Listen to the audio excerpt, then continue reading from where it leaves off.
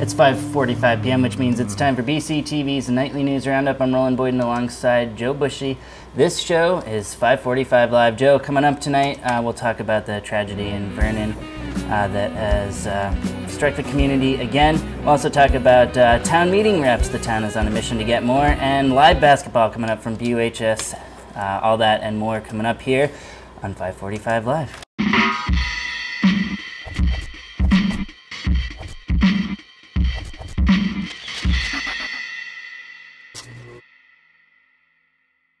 And welcome back to 5:45 Live. Joe, you were out over the weekend.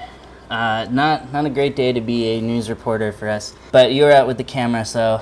Well, I heard the call on the scanner last night around 5 o'clock about the accident with the train in Vernon, and I went down to see what was going on. And according to news reports, a multitude of them today, a 15-year-old Eric Pratt of Vernon was killed when he was struck by a train just off Route 142 in Vernon, and about shortly after 5 p.m. last night.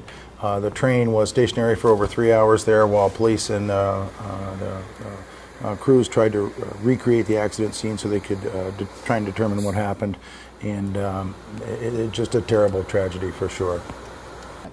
All right, well, moving on, town meeting is coming up, and Annette Cappy from the Brattleboro town offices is hoping to get more town meeting reps. Earlier today, she, along with a panel of reps from the previous year, and Select Board member Ken Schneck, held a panel downstairs in the Hannah Cosman room of this year, 230 Main Street Municipal Center, to talk about, among other things, how easy it is to become a town meeting rep and why you should join. Here's Ken talking a little bit more about what he calls a responsibility to the community. This unique structure that everyone has described, it also carries with it a very unique responsibility, and that's the responsibility to participate. And so we wanted to create an opportunity for more people to learn about this, in the hopes that first, maybe there's some people that think this is an overwhelming responsibility, that they can't participate in the process because it's too much. And we wanted to make an attempt to dispel that, because it's simply not true. All right, Joe, what do we got next?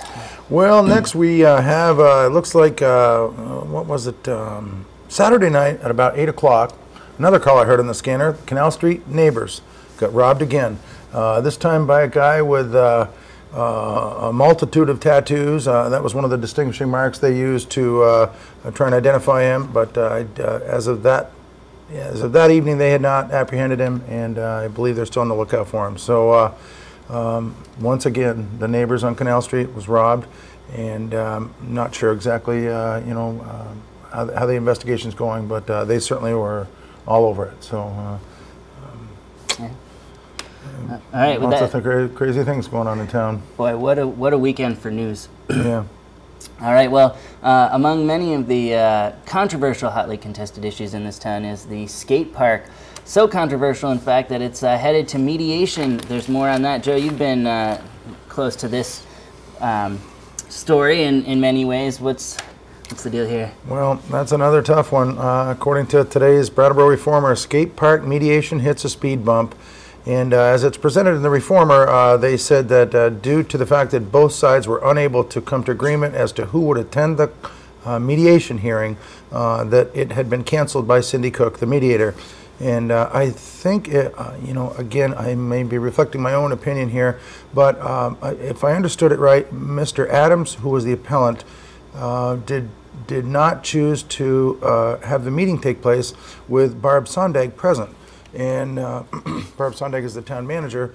The applicant for this project is the town of Brattleboro. And so to me, it seems irrational to, conduct that hearing without Barb present. And but apparently she deemed that both parties needed to be comfortable in order to proceed with mediation. And her conclusion was that as Mr. Adams did not wish to have Ms. Sondag present, that indicated they were not comfortable, and so the mediation was abruptly canceled. So it's my understanding it's going to go back to the court now, and we'll await Judge Durkin's decision as to how to proceed further. Absolutely. All right, well, a few more things that we'll jump into. We'll hit the calendar next. Let's see if we can get that animation coming up. Curling extraordinaire. That's me. Of course, that is a real dart. There's no graphics or CG involved there. Coming up tonight, 6:15, BUHS Brattleboro Union High School Colonel boys are gearing up. We're going to take you, viewers, live to the game on Channel 8 at 6:30 p.m. We've actually got the feed, a JV game that's going on there now. Varsity will kick off again 6:30 p.m. Is that a live feed? That is live. And so we're covering the game live, huh? Yeah, absolutely. Good deal. Yep, students from BUHS TV under the That's tutelage great. of Gary Blomgren up there are going to be getting you a 3-camera live broadcast shoot coming up from there as well. Again, we're checking out the live feed. All right, Joe, a few more things before we wrap up, including my new favorite gizmo here, and that's our traffic report. Get to take a look at what's going on. Well, I'll give you my 2 cents worth of traffic report from coming here. Southbound Interstate 91 at this moment is solid parking lot. Backed up past past Pepsi. That's amazing how accurate that thing is right there. It sure is. Of course, again, our traffic report powered by INRIX and Beat the Traffic.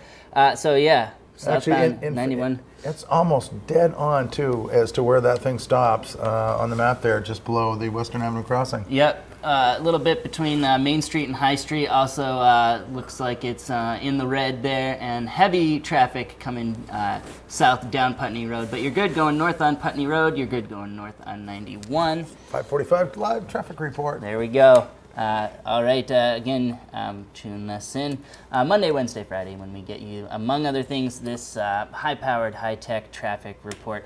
All right, Joe, that, I believe, is just about all we have left. But before we turn it back to our regular Channel 8 programming, I just want to take a second to do our BCTV schedule quick glance. Let's see if that's the animation I've queued up here.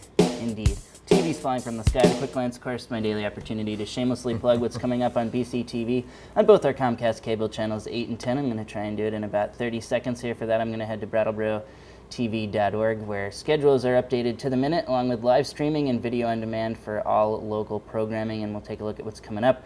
Of course, we mentioned the basketball game coming up live, 6:30 p.m. I might have said Channel 8, so let's just clarify here. I want to say that it's on Channel 10, 2 clicks up the dial. Why is that? It's because it's our government and education sister channel, 6:30 p.m., and that is live 3-camera shoot. 9 p.m. We'll get you the governor, his State of the State address.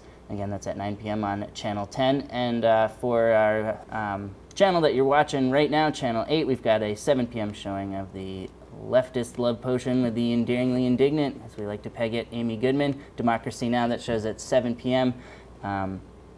And plenty more. Again, you can find those schedules, and if we do make last-minute changes, the website's really the place to look. Of course, live streaming and then video-on-demand back archives for all of this local programming. That's all at BrattleboroTV.org. All right, Joe, that's about all I got, so we better just do what we always do.